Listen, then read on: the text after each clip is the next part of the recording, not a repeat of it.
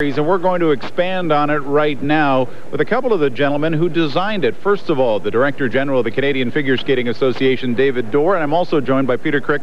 He is from Germany, and he is the chairman of the technical committee. First thing first, David, Sun Life, Skate Canada, it's a regular event, but now there's a lot more oomph to it. What have you done?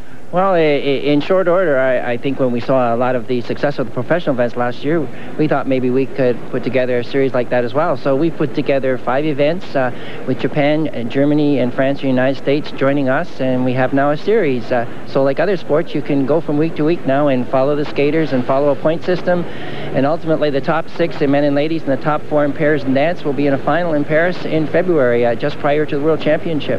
Now, were you concerned you were losing skaters to the pro ranks maybe a little too early?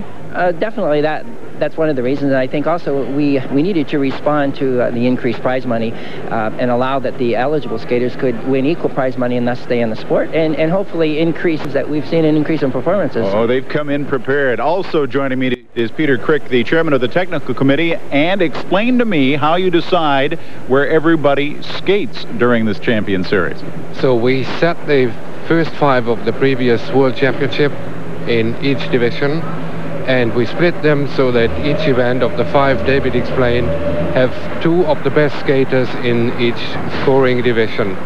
And in addition, they could take the 3rd event. 2 are counting scoring points for the final, and the 3rd one is an additional one. And to compose a complete field of skaters in each event, the invited ones by the federations, as it had been done in the previous years, will be steady by. And so we have a good field of 8 to 12 skaters per category, and that makes a good event. That's something that you designed to make sure that the crowd certainly gets a good look at some of the great skaters.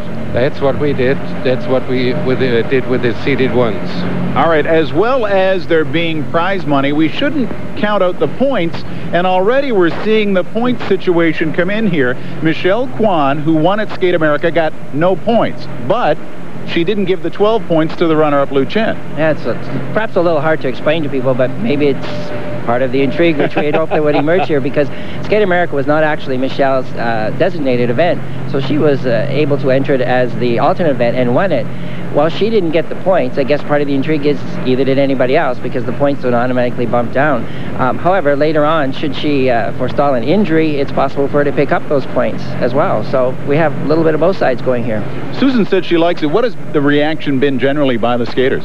Very good. I think, first of all, they're reacting very well to the financial situation, but they're also being stimulated, I think, by better entries in these events as well, and stimulating them to do better, and we can see the crowd reaction. And I think also that their skating career now has a little more of a purpose year-round, as opposed to you go to the World Championships, you get one go, and then you're finished. So I think it's now year-round. We're going to watch it all winter.